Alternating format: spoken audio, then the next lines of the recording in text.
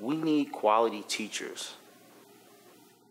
And what I mean by quality is it's not necessarily a book smart. It's people who are dedicated within the craft. I just wanted to give them the opportunity that the world is theirs, and that horn is going to take them there. Be ready on it. 1, 2, 1, 2, percussion, groove.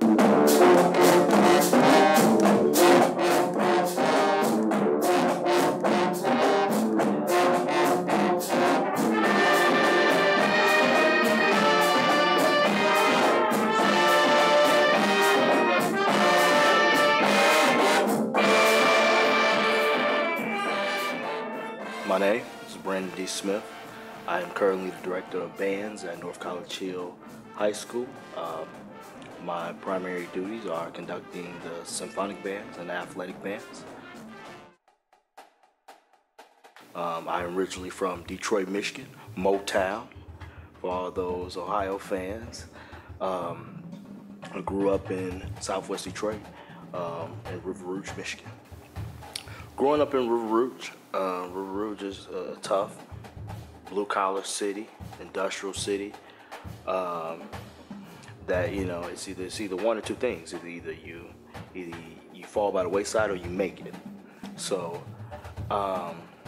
being in Detroit, you know, living literally 10 minutes away from Motown, Berry Gordy, you know, it's so much strong history and roots there with the music. And, you know, I grew up going down to Shane Park with my mother, seeing different groups, and, you know, the OJs, Gap Band, Temptation, you know, everybody would come through Detroit. So, you know, I got a chance at an early age to see, you know, a lot of the greats, you know, that a lot of people that at my age right now, we only heard on, you know, the radio. And I actually got to see a lot of those people live. So, you know, I was exposed to, you know, good quality music at a very early age. So that really caught my ear. And, you know, seeing those live bands, you know, it wasn't the DJ, one rapper or one singer out there. You know, it's actually a cat out there on the drum set, a guy on the bass, you know, a saxophone player getting down, a trumpet player. So, you know, seeing that really caught my eye for music to say, hey, man, you know, that's kind of cool. I like that, you know. We're gonna do another one this year. Another. With music, my long-term dream was really, you know, I feel like I had found something that was my own. I felt like I had my own identity. You know, something where I was actually good at. You know, I was at the top of the class, playing wise, and, you know, I was actually receiving praise for what I was doing. And, you know, when you get that type of gratification, you know, it really kind of propels itself. My biggest thing when I look at the students, my goal for them is to give them that same quality education that I received in music. And also, the bigger picture is give them that same opportunity that I had. You know, by the time I was in, let's say, 10th, 11th grade, I had been almost everywhere on the Eastern Seaboard.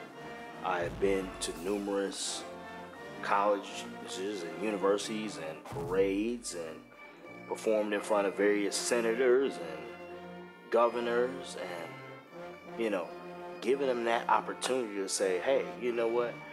I've been in front of the president. I've been in front of my senator, or I've been to the Capitol. I've been to the White House, or I went down to Disney World, or I've been to New York. I've been to Chicago. You know, because a lot of the times, you know, you as an educator, you will get kids that have never been outside of the borders or confines that they live in. And, you know, to be able to take them and say, well, hey, you know what? You go home, pack a bag, and bring your horn back, and we're all leaving and going here. And, you know, that's something that you take with. That's something that they can take with them, you know, for the rest of their life. That's a life-changing experience. That's the difference between breaking a mindset of a child living in a certain area and thinking, well, you know what, this 1 by 1 mile is all I'm ever going to amount to.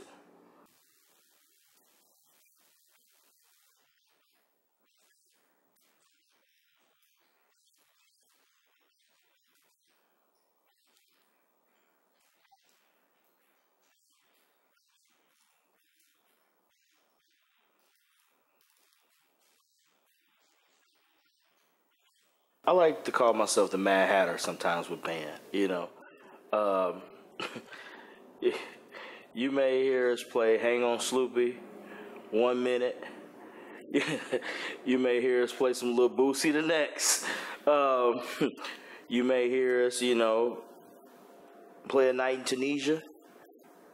Um, you may hear us play some Tony Tony Tone. You may hear us play some Michael Jackson. Uh, you know, it I want something for everybody when the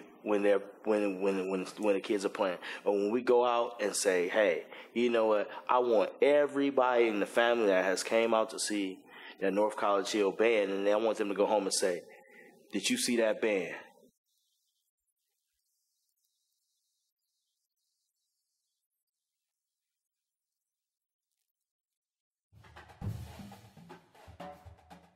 Being a solo act is hard, but it does have its advantages.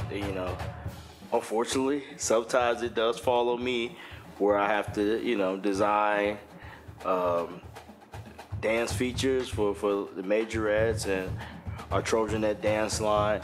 I kind of let them have the little bit of freedom into what they want to choose within, you know, moderation, of course. But I do get on them just like I get on everybody else in the band. Just as I was correct that wrong note, I'll go out there on the field and say, no, I can't really twirl that great, or I'm not a dancer. But I've been blessed to been around great auxiliary directors my whole entire band career, like Cherie Level and Sylvia Kelly. So what I do know, I know what it's supposed to look like, and the biggest thing is pageantry. And, when I'm looking at it, I'm looking for things like, hey, are the hands right? Are the toes pointed? Is the technique good? Does it flow with the music? So as far as that, I make it happen. And we have had pretty good majorettes and Trojan dance line, but it's hard. But that sometimes that's the hat you have to wear. So I mean, they laugh at me, but I tell them all the time, one thing that we won't go out one thing that we won't do is go out and look a mess.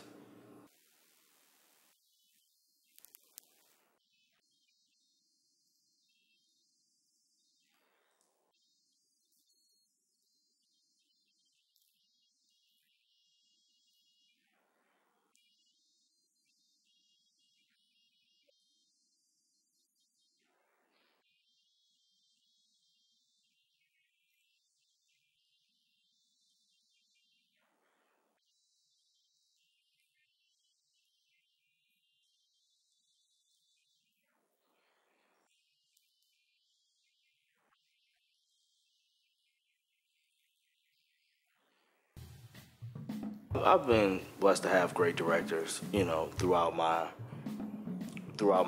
musical career and musical journey. I started out with Al Lovell, who's currently now director of bands at Kentucky State University. Um, he's the one that put the trombone in my hand when I was about 4 feet tall and 98 pounds. So, and the thing that I took away from him that I instill in myself now is the discipline, the precision, um, the really the swagger, that we're going to be the best, and that's why we have our mantra now that 3 things. That's all we do: kill, destroy, and conquer. When we show up, I've been blessed to be around great arrangers like Mario Warren, who's currently chief staff arranger and assistant director at Alabama A&M University in Huntsville, and Eric Dixon, who was assistant band director at Central State University. And those guys really influenced my arrangements. a lot that I write today because there's something about those cats, man. You know, it's like walking in Dad's shoes, where you try to write like them because they had this great mind and sound concept that's really original, and, you know, so I try to implement every chance I get. Every time I put pen to paper, you know, it's just like Warren would write it, or if I write a ballad, it's like, is this like Dixon would write it, you know, and things like that. So they've been a great influence, and also my professor, Mr. Ramon Key at Central State University, he really helped me develop my drill writing technique.